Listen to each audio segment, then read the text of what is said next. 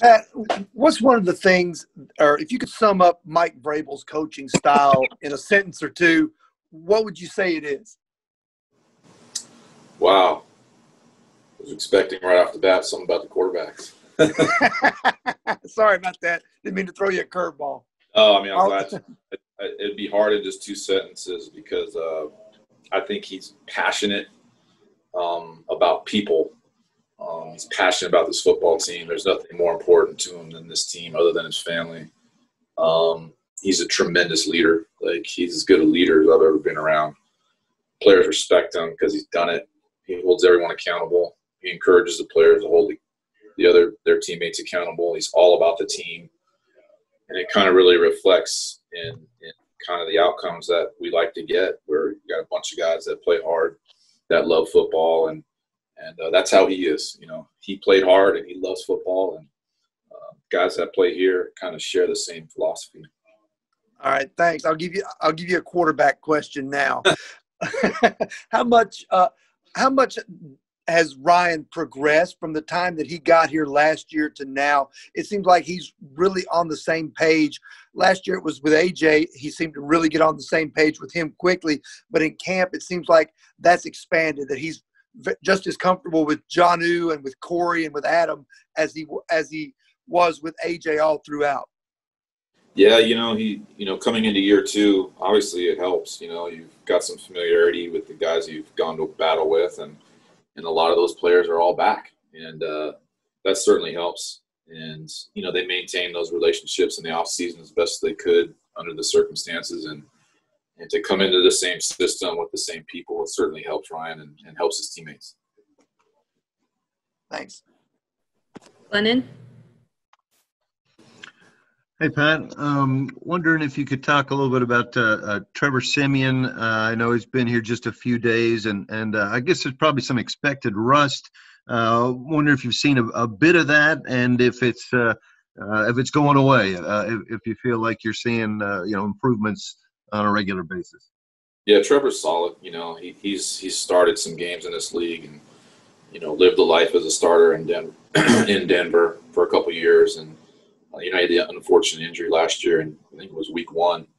And so, yeah, there's been a lot of downtime, but he's a pro. He's stepped right in here, and we've spent a lot of time meeting together. And he's able to handle a lot of information in a bulk capacity, and really kind of is digesting it. He's done a good job of that so far, and he's kind of just stepped in and done a good job for us so far.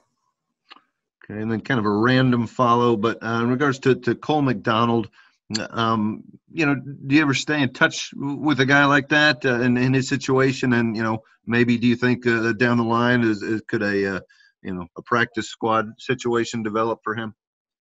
Yeah, I talked to Cole for a long time after he was released, before he left. We had a good conversation. He was in a good place with it. And I haven't talked to him since. And I don't know what will happen down the line. Who knows? I just know that J-Rob and Braves just always make decisions personnel-wise in the best interest of the team. And, Cole did some good things here, and but we've just moved on from him at this point. Teron?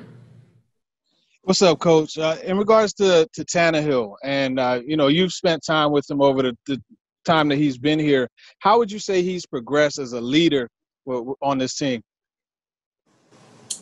Yeah, he was last year when he stepped in, he kind of wanted to perform and not talk as much because he was coming in as a backup. And now this year he's able to really kind of, really fully be himself as far as that goes, as far as being more vocal and communicating with his teammates about what the expectations are on a play or a particular route.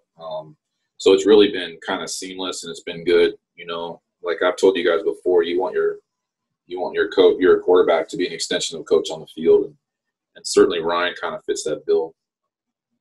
And then, as a guy who played receiver before, do you think that's kind of unique and has a lot to do with his ability to, tell these guys, to be more definitive on a route or break here or break there? Do you think that's something that's an added plus for him? Yeah, I mean, it couldn't hurt, right? I know I personally was never a receiver, but I've thrown a few footballs in my life, but playing receiver and then going on the other side of it's got to help, right? You can help identify and with those guys and about spacing and how to, where the feel is, working on both sides of it. So I think it probably has helped them. We haven't talked about that a whole lot. It's a good question for Ryan, though. Eric? Hey, Pat. I wanted to ask you about Logan and sort of how he reacted to the signing of Trevor. I'm curious if you've seen that at all light a fire under him. Maybe is there even more urgency than there was before? I'm just curious how he reacted to that and just his path forward after that. It was pretty much the same. He's a real mentally tough guy. Like I told you guys before, we've challenged him in a lot of ways, and he's always responded well. So I didn't think it affected him at all. But that would be a good question for him. I don't want to speak for him, but it doesn't appear to be any kind of change in him. Paul? Hey, Pat. Wanted to ask you about the play yesterday with the 17 seconds left on the 2-minute. That was like the Deshaun Watson play from 2018. How do you guys break that down after Ryan kind of holds it too long and throws it and time expires? What's the lesson there? What do you want them to do there? Yeah, well, that was, that's why you do it. You create those situations in practice to to work on them. That was a teaching moment for all of us. So you try to, Coach Vrabel does a great job of putting us in situations that can be tough and random and in practice. And then, if you don't respond exactly the way you should, and some of those situations are real tough, then they're great opportunities for learning. And that's the way we look at it. And that was a good opportunity for learning for Ryan, all of us.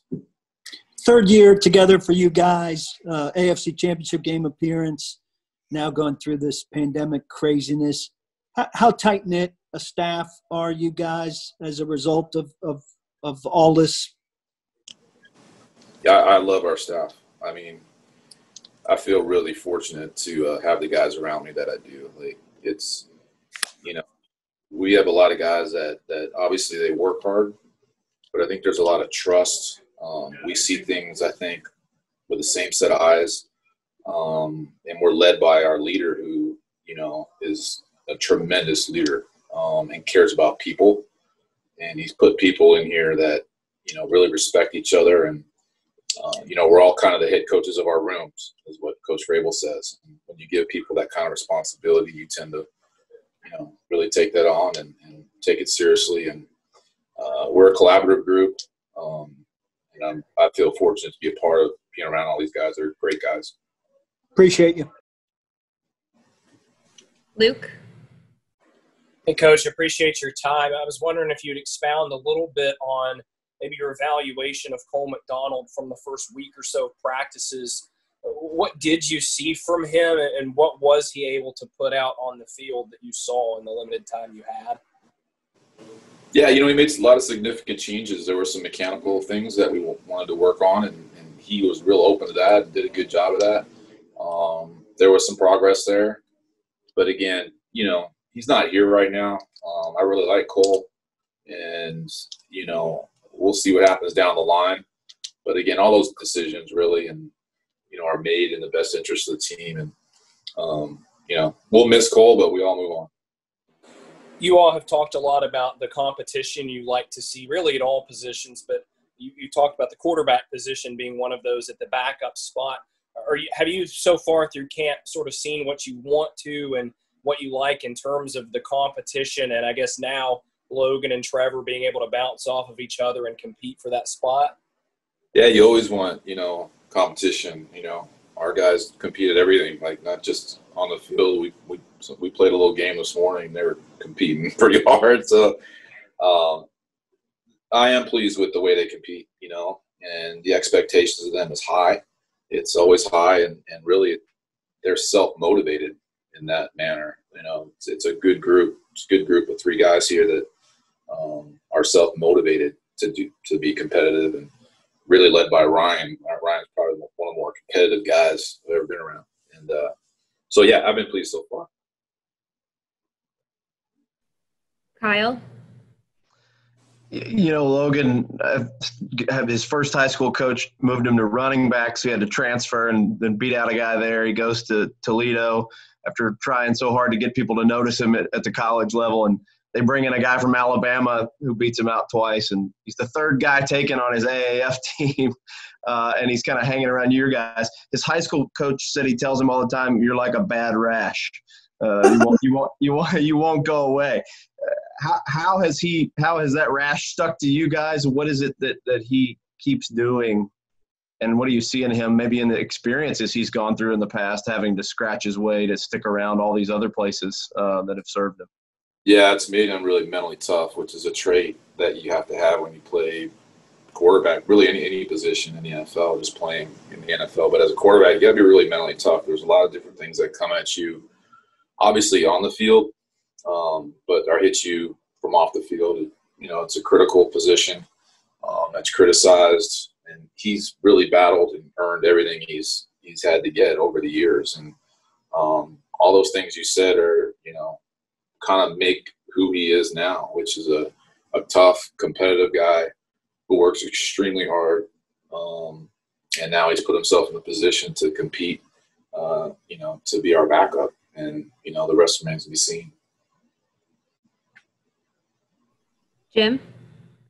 Hey, Pat, you touched on Logan a little bit earlier just about him being mentally tough. I mean, how has he been during the course of camp in your mind? And when you do bring somebody else in, I mean, does that force a guy to rise to the occasion even more if you don't have to say anything to him? Yeah, I mean, it doesn't faze Logan. You know, that's not his makeup, and he understands it. And really, you know, it's pro football, so things come at you. See it. Things come down with Logan. So things come at you. All right. See you, Trevor. Sorry, guys.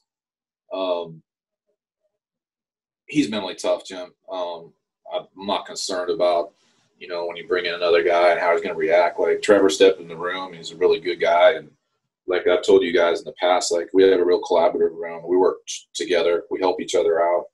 And we go out and we compete. And when we make mistakes, we help each other. When we do something great, we compliment each other. So, and then, you know, the rest kind of shakes out. It's a hard position to play. And so it's important to me and important to the guys in our room that we have a real good rapport and collaboration for the good of the team. And so it's been good.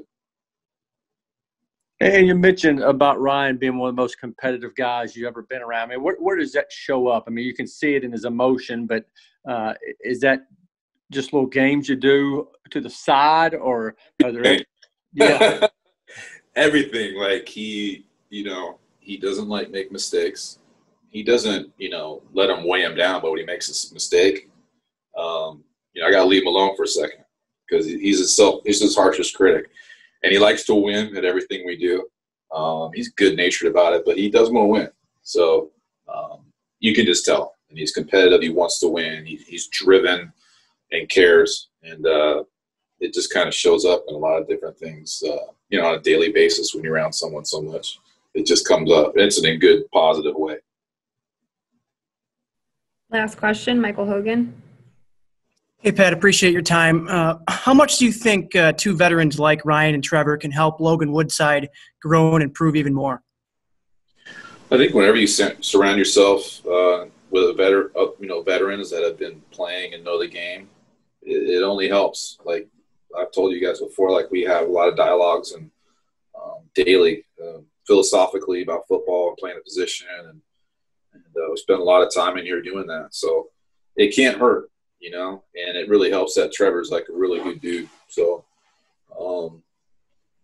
and I'm glad he's here. Glad he's here. Logan's glad he's here, honestly, and so is Ryan. It's a good room.